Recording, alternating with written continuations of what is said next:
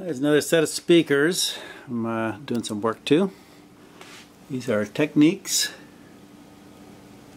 Looks like what, SB-2765s. Again, for a friend of mine. These things, I'm not sure what the date is on them. Probably back in the maybe late 70s, 80s. It's just sending a signal to it from a online tone generator, just driving the woofer. Well, this one's already been refoamed here, and this one needs to be done. You can see it's got a little cut right there. It's starting to go, not really too bad, but foam is starting to deteriorate. Now, the problem with these speakers is that cone is not a standard size, so there's no foam to that really fits it. So what you have to do is buy a standard size and then cut it and shrink it down to the correct size. So that's what I did here. You can kind of see right there, it's actually a mark that's on it where I joined the two pieces. So it seemed to work. I did it with this side already, and they've been playing well.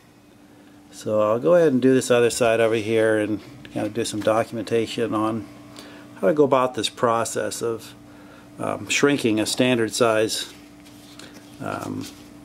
foam surround down to the size that you need.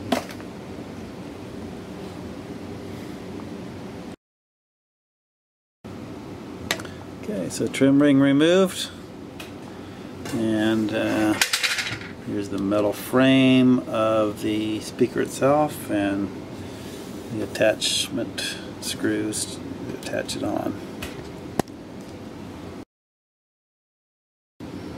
Okay, with the speaker removed, I've pulled it out and reached behind here and marked red and green where the wires go to make sure I get the polarity correct when reconnect it.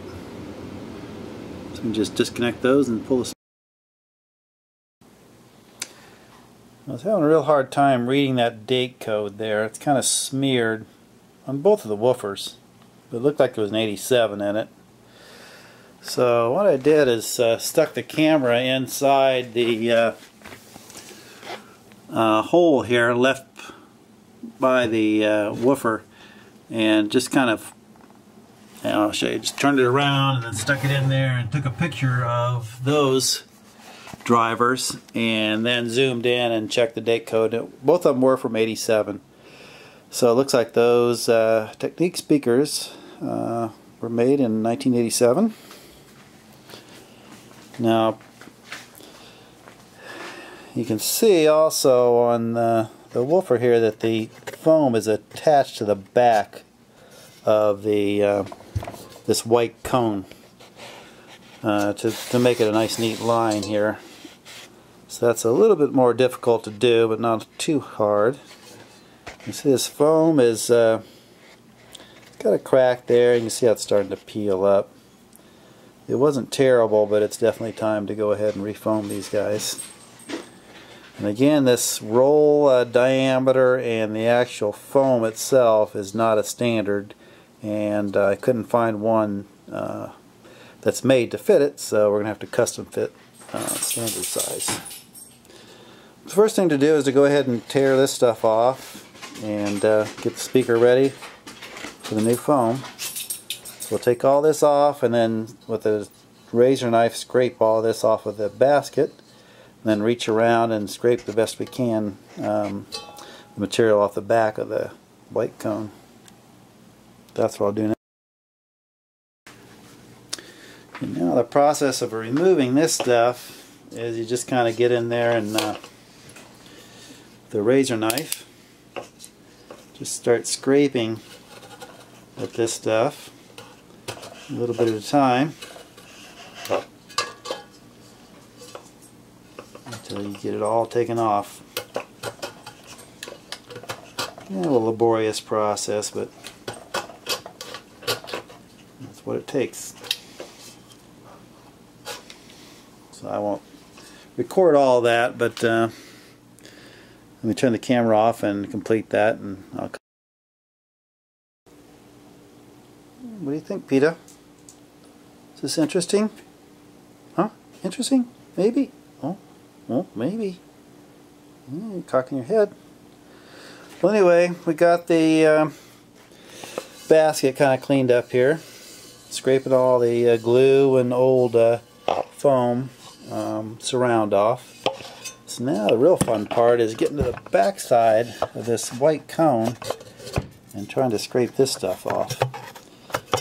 Pretty much what you do is just take the knife, you know, from under here, get behind there, and try to scrape at it and get as much as you can. It helps too to get a little bit of alcohol on a paper towel and rub it down too. But this is going to take both hands, so I'm going to turn the camera off and see what we can do. You may not be able to tell on the camera, but I've used the razor knife and gone through here at an angle and trimmed that down and gotten off a layer of this, you know, the foam material that was glued onto the back. A lot of times this deteriorates so much that this stuff just peels off really easily. This is still stuck on pretty good. Although it's a much thinner layer because I've got all this off of it. So, you know, it's kind of a hard thing to do because you don't want to cut that paper cone, but you want to scrape off as much of the foam residue that you can. I'll go ahead and get some alcohol on a paper towel and see if I can rub some more of that off to clean it up just a little bit more.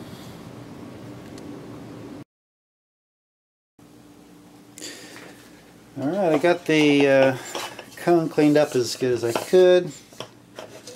Still got a little bit of residue back here, but I think the surround will glue okay to the back of that.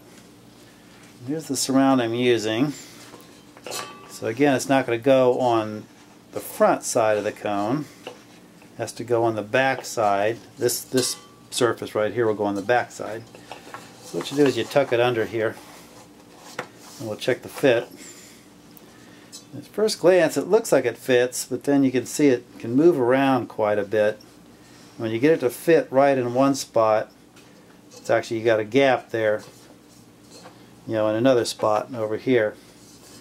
So what I'm going to do is cut the foam right here, and then cut out a small section, then bring it together.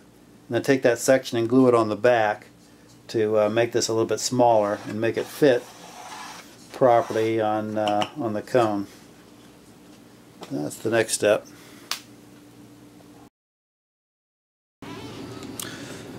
Alright, so we're ready to trim this surround down. Let's take some regular scissors and cut straight across.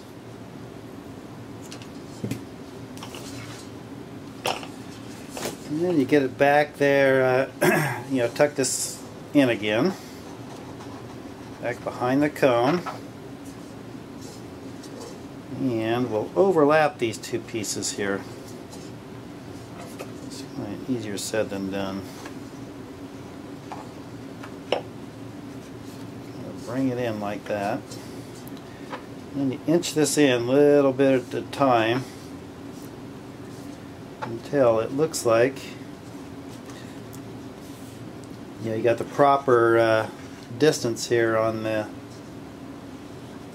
where the paper cone meets the surround. So that's pretty close right there. A little bit more maybe. Tuck it in some more.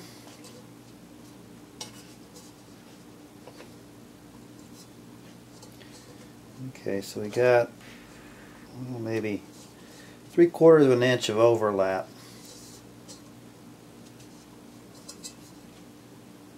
Okay, I'm going to call that good. So now I'll get a marker.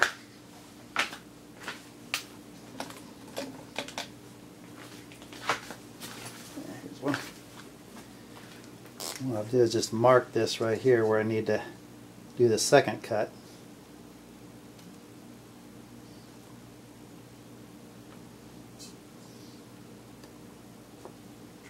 Okay, and we'll take that out.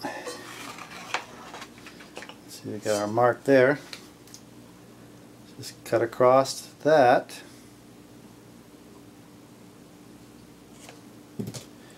Now we'll butt these two ends together and then put this overlapping on top of the two to kind of make a strong bond. And we'll glue that all together so that that's one piece. Now I got this surround kit from Simply Speakers.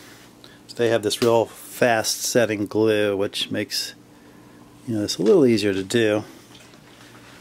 I actually called them and asked, told them what type of speaker I had, and gave them the measurements, and they said, yeah, there's no foam that they had that would match that. And then I suggested, what about doing the this process of cutting the foam and making it smaller? And they said, yep, that's kind of what we do when we come across that situation. So that's what I'm going to do here. So here's my little patch. So I'm going to put that behind these two pieces. So I'll go ahead and put some of this kind of clear fast setting glue on this section of the foam, and just glue that right on the back. I don't remember the whole process that I used on the other one. I think I did something similar. And I'll just put a little more glue on this section. And then try to get these two pieces to line up as close as you can. That's pretty good. So I will kind of just hold this in place while this glue sets, and it doesn't take a whole long time, really that long. It's pretty fast setting. I'll just keep manipulating that so that it has a nice straight fine line. Okay, that just took about 60 to 90 seconds of just kind of holding that joint together so that it glue cured up and it's bonded together. So now you can see that's butted up properly, and we got the little patch that we cut out on the back side of that, kind of reinforcing it. So that's what it'll look like. After that cures for a few more minutes, we'll go ahead and put it on the speaker and see how it fits.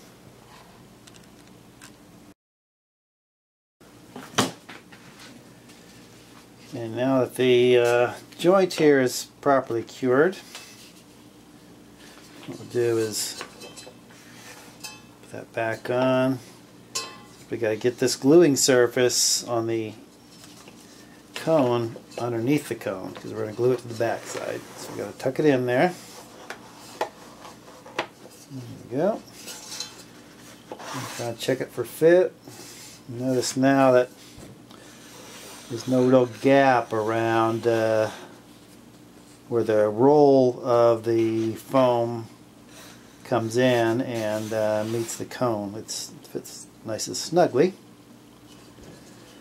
So we're going to get the joint lined up with the top of the speaker, which is where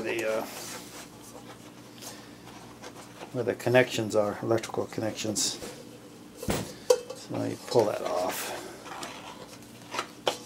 and get it lined up here, and that'll be at the very top, probably the less visible part of the speaker.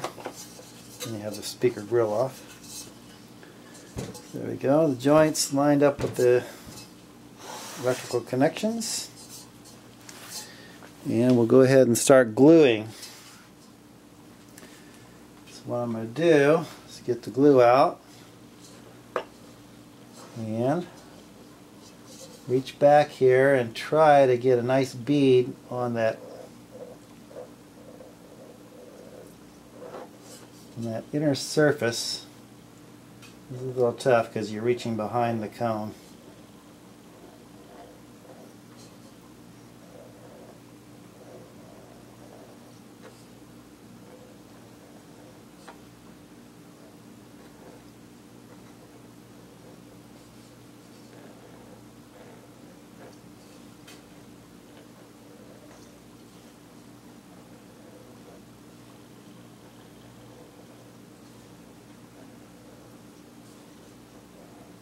And about an 1/8 inch bead all the way around the circumference there of the foam.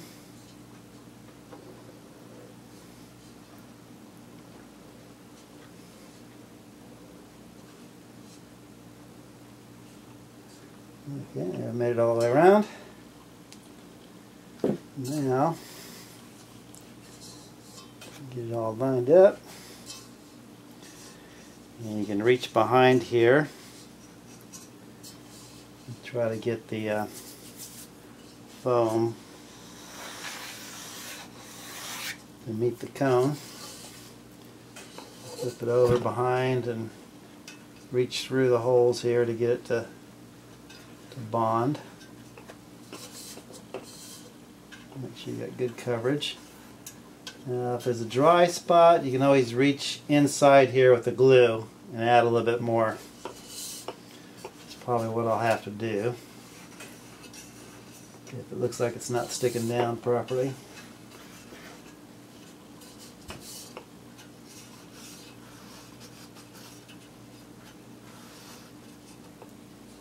Okay.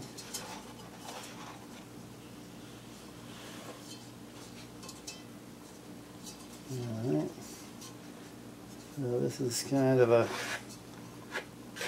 process here. This takes a little while, so turn the camera off while I get that glued on. Alright, this surround now is well attached to the cone. It's going to stay on. So now what we need to do is glue it down to the frame and get it centered so it doesn't rub. So, get the glue out and just pull this up and reach behind and put a nice bead of glue on the back side of this thing. All the way around.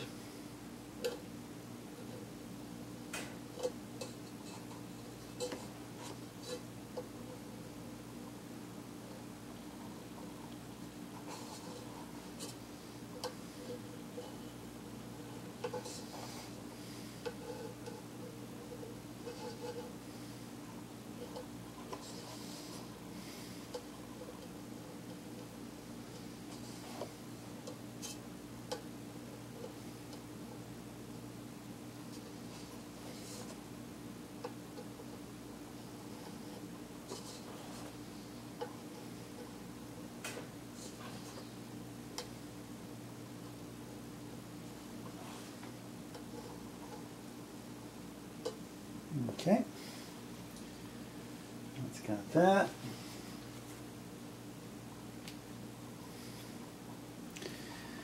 And just kind of squeeze this down to spread that glue around. You see how the glue kind of makes the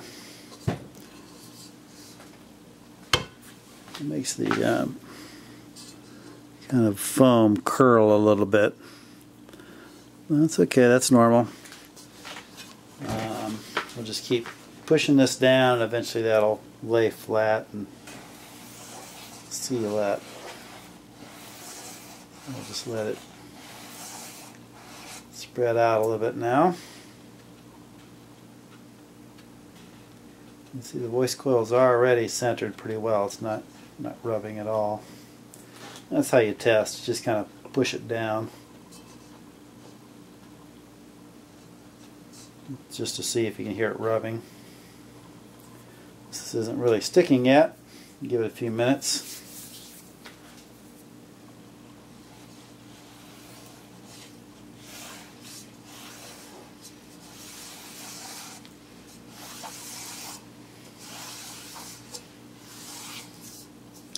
And while you're doing this, you want to keep double checking, make sure your voice coil is centered.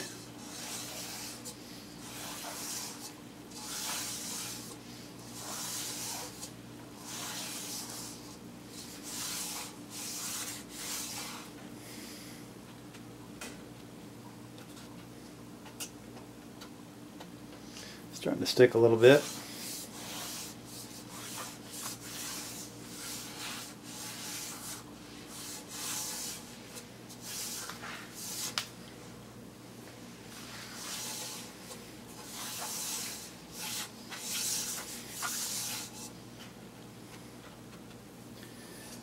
You can see the foam is starting to stick down to the steel frame. There's the basket. It's starting to lose its curl. And right here's the joint that's laying pretty flat. And I put the little patch behind here so that where it meets the cone, the paper cone will have a nice flat spot, and here where it meets the basket it's going to have a little bit of a lump. That seems to seal okay.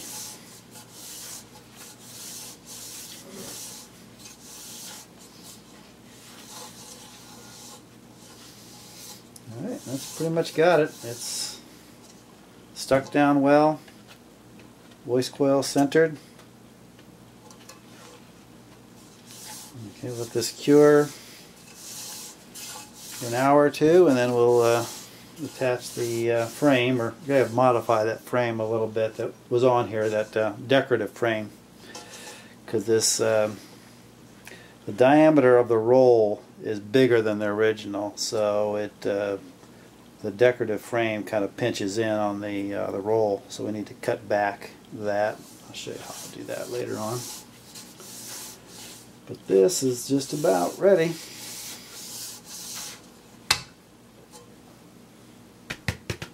There we go. Alright, the speaker is all ready to go now. It's all glued in there quite well.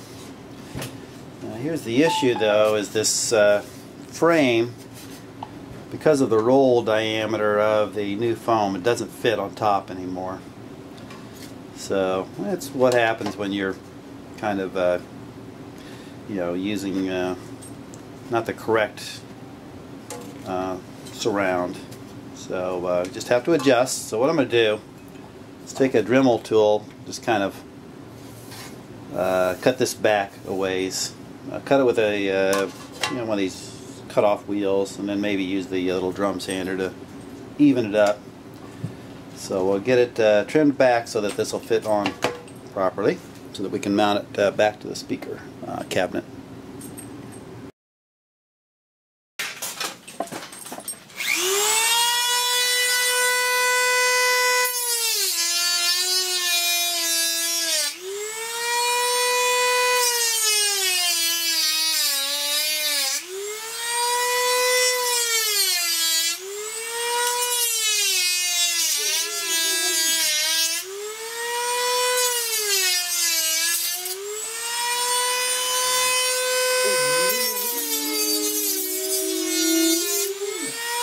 You don't like this sound? Does that hurt your ears, Peter?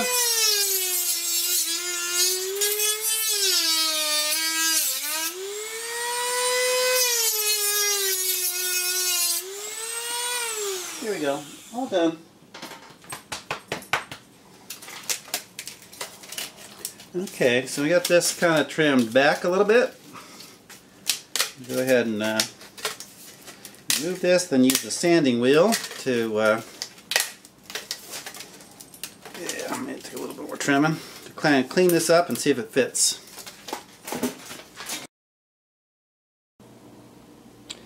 Okay, got the beauty ring all trimmed up, so now it fits properly on the speaker without interfering. Allows the speaker to move, so we'll go ahead and get it mounted back in the speaker cabinet and hooked back up again. You can see this speaker had no stuffing at all inside of it originally. So what I did on this one over here, I don't know why it's not focusing, is added some just some pink stuff insulation. This is R13. Put a couple of rolls or a couple of layers in.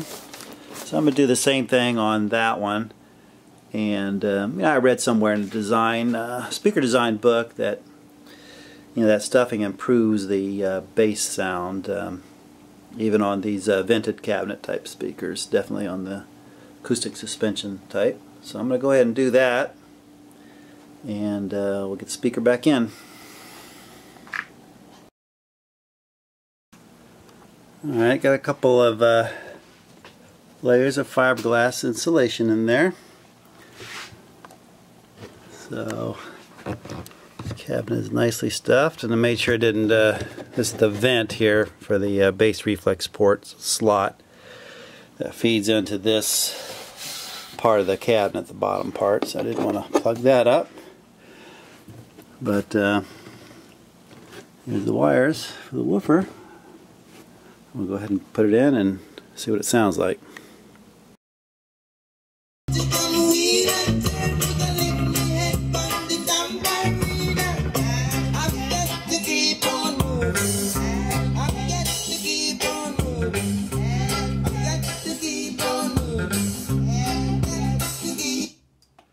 Alright, these are playing again, sounding great.